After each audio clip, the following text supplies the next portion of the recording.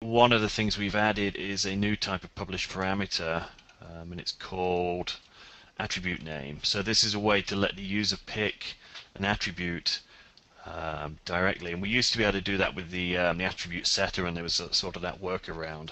Well, now we've actually got a published parameter that lets you do that. So here, for example, I've got three attributes, 1, 2, and 3, and I'm concatenating them together, and basically I've published the parameters to let the user choose which attribute they're going to use. So we just run this. They can pick attribute 1, 2, or 3, and we run it, and it comes up, and so it says somewhere in the log the chosen attribute is attribute, oops, the chosen attribute is attribute 2, and its value is value 2. So that's a way to let the user pick an attribute to use, which I guess you might want to use for writing metadata or just concatenating certain things together.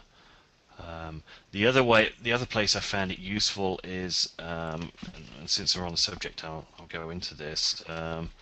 Say label point replacer.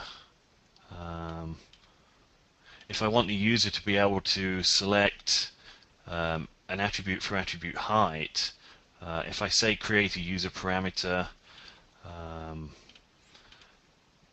click OK, now we do prompt and run.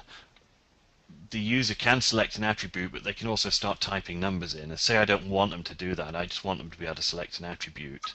So what we do is we create one of these attributes only parameter. I'm just going to give it a random name and prompt. And now basically there, instead of using the parameter I created, I would link it to that new one, which is an attributes only. So now when I prompt and run for that, I can select an attribute, but I can't type in a value. So that's a way of stopping the user typing in values as well. So there's a few uses for that new type of parameter.